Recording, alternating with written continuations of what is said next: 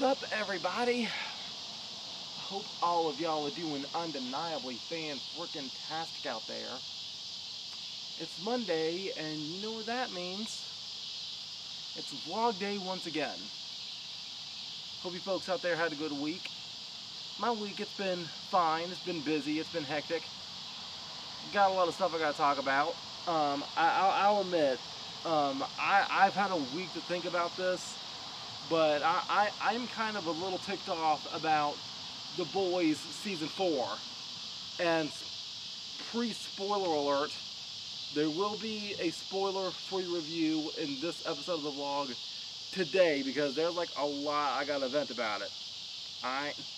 But not too soon. There's some other stuff I gotta talk about first, and we'll cross that bridge later on in this vlog when we get to it. When that time comes, I'll direct you viewers out there to a timestamp in the description below for you to skip ahead to. Alright? So now, first order of business I gotta discuss. I want to give a special shout out to my girlfriend Queen Enterprises for hanging out with me this past weekend. This past weekend, it was a fun one. Me and her, we went to Southtown Wake Park this past Saturday for a church trip, and it was fun. Both of us tried wakeboarding for the first time, and neither of us could get the hang of it. Queen, she ended up falling for her first time, and she was immediately traumatized by it, but she still laughed it off though. Me, I gave it a go 3 times, and I couldn't get the hang of it either. Alright. I also tried kneeboarding, and I got a little bit further on that one, but not too much.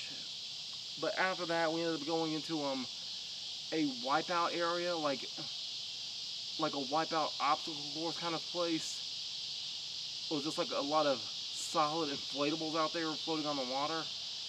And yo, like I didn't realize how hard it was to try and use 2 handles alone, try and lift up 250 pounds soaking wet onto a platform. Because in addition to my own body weight, I was like having to carry my own body weight soaking wet, as well as a vest. And yeah, it was hard for me to climb up on that stuff. And I think from the wakeboarding, I think from the wakeboarding handle that I was holding, and from me trying to pull myself up out of the water, I think I ended up doing a number on my arms, because all day my arms have been super stiff. Okay, like the muscles in my arms and my biceps, they're like very, very sore right now.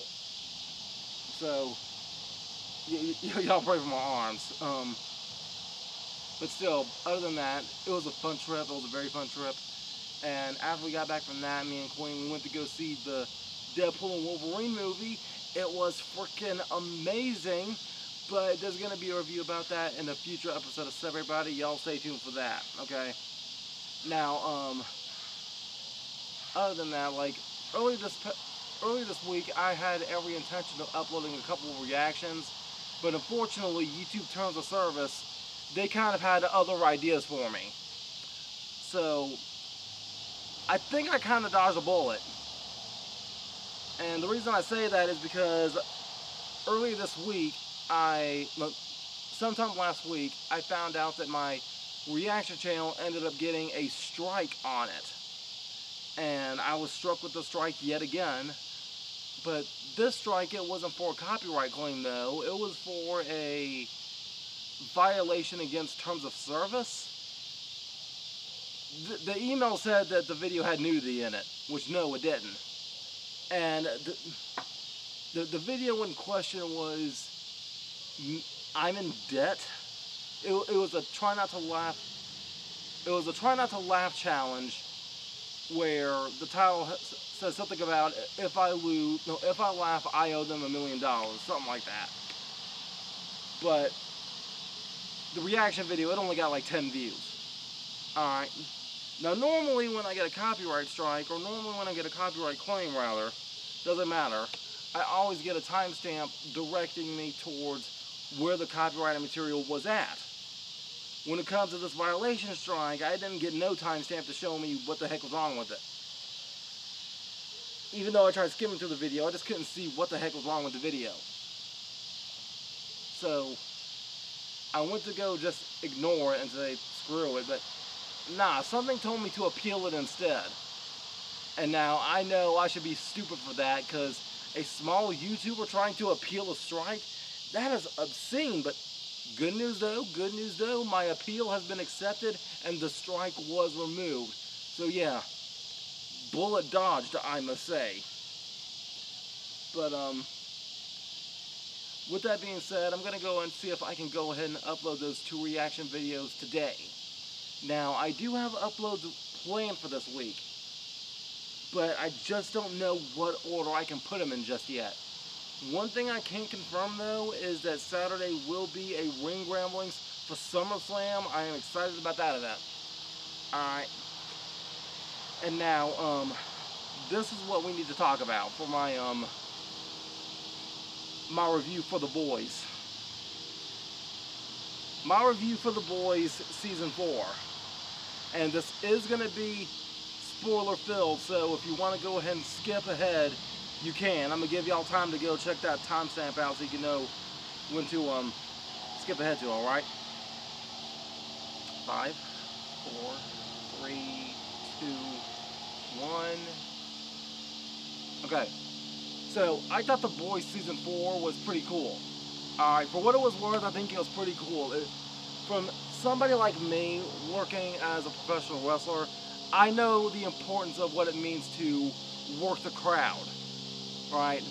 Like, when it comes to a couple of wrestlers in a ring trying to be spot monkeys and flippity floppity whatever, like, they're going too fast and they're not letting the fans have that time to digest the big moments about what happened.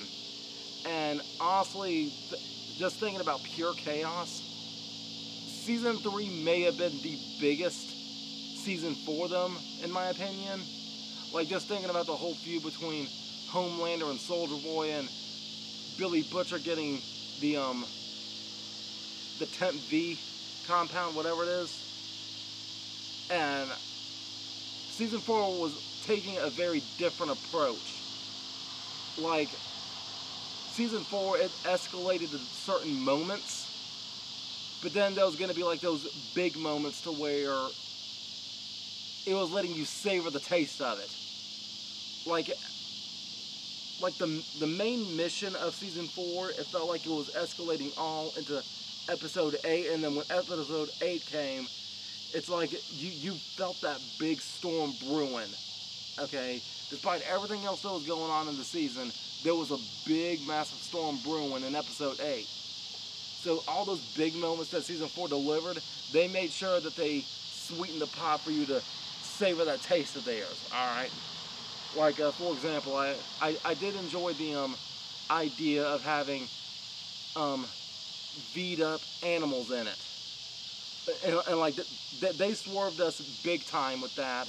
When I thought we was about to see a V'd up bull take on the boys, and that was a different story. And when it comes to Newman, she could have easily popped the heads of all those animals if she wanted to, but maybe her powers don't work on people with superpowers. Maybe her head popping ability doesn't work on other supes. I don't know. And like this season, telling the story of Billy Butcher possibly dying, I was starting to get heartbroken for this man. Like, I know the idea of the boys, they was turning the idea of superheroology on its head. But there was something brewing about Season 4 that I was really starting to get into. And that was the idea that maybe, just maybe, they're going to start showing the good side of supes. The good side of what heroes are supposed to be, compared to what Billy Butcher has perceived as his hatred for the supes. Like, they made A-Train turn babyface. That was amazing. Like Ryan, I thought he was going to be one of the good ones trying to break away from Homelander. But unfortunately things didn't go according to plan at the very last episode. Um, and just the more that I'm thinking about it, the angrier I'm getting about it too.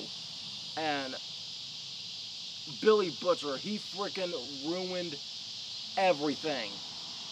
Billy Butcher, he freaking ruined everything, and I didn't think about this till just today, I swear.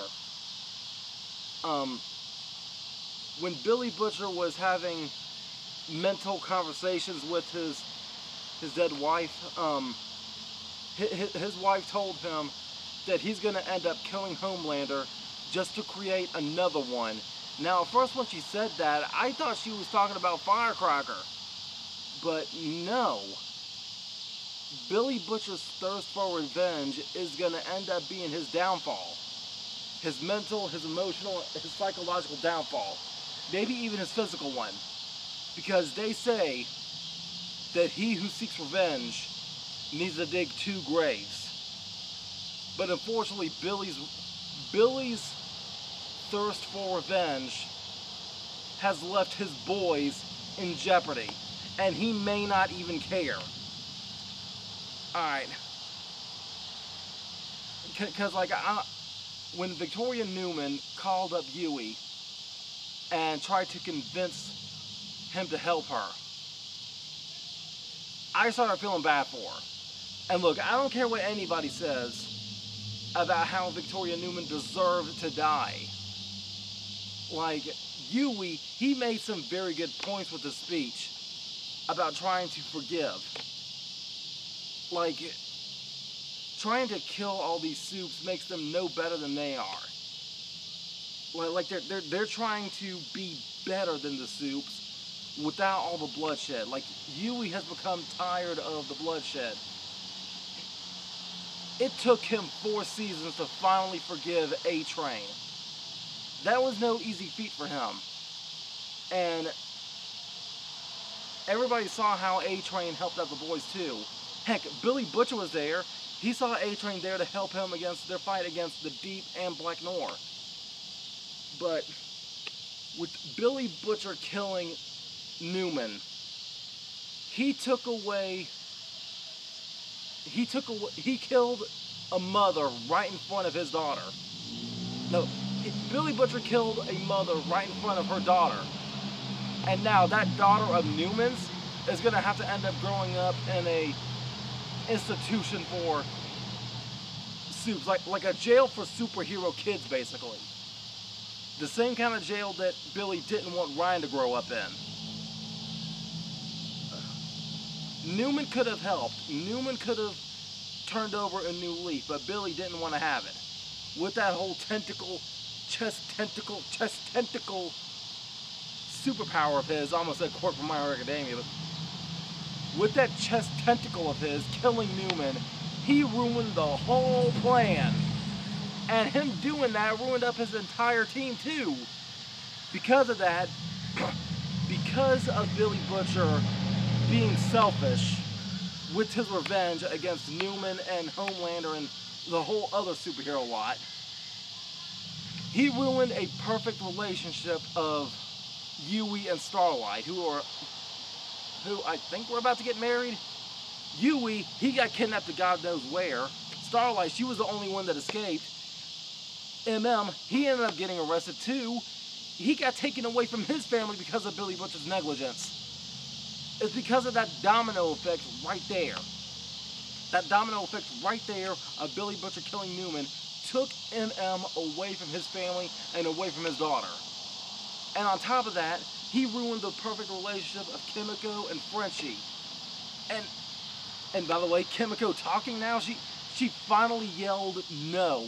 She yelled no, and Frenchie couldn't even hear it because he was brainwashed to go into the truck. Because Billy Butcher killed Newman, who could have been helpful any way that she could have, Billy Butcher ruined the whole team, and now Billy Butcher, he's the only one escaping, with the exception of Starlight, who flew off to who knows where. When we get to season 5, the only way that this thing gets fixed, in my mind, the only way this gets fixed is if A-Train fixes it himself. It's going to take A-Train running quickly back onto the scene to undo everything Billy Butcher did. So season 5 gets here, and oh man, am I gonna have to wait till 2026 for this crap? Am I?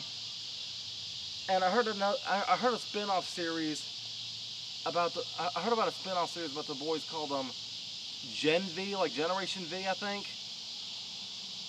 I know I gotta take a look into that, cause I've seen a few clips about that, and I gotta take a look into it soon.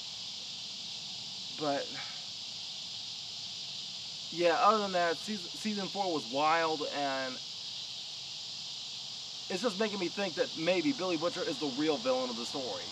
Like, I don't care what anybody says. Like, the idea of superheroes and supervillains in The Boys is a very, very, very gray area. And I'm ready to see superheroes actually be super in The Boys. I'm ready to see a villain actually come out and claim to be an actual villain, okay? Not this Homelander goody-goody two-shoes crap. I need to see a real villain, a real superhero in The Boys, like, and I think Billy, he might be going down that path, and I don't want to hear anybody talk about the comics, alright? I'm not talking about the comics. If we're going to talk comics, go ahead and give me the information, but I don't follow the comics at all. But we're going to see how everything plans out. We're going to see how everything swerves around in what directions. So, spoilers over now. And 3, 2, 1. Spoilers over now. Alright, folks. So, other than the Boys review, I know I got to talk about Deadpool and Wolverine coming up soon. Next week might be a spoiler-free review, and in 2 weeks with Queen Enterprises there, you might see a spoiler review as well as we talk about different scenes happening in the movie.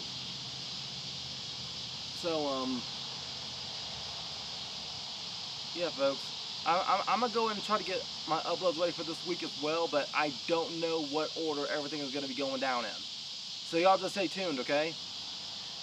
And yeah, y'all, until next time, make sure all of you remember to be outrageously optimistic year-round. Booyah, I'm out. Love you all. And here comes my hug of appreciation. Bye.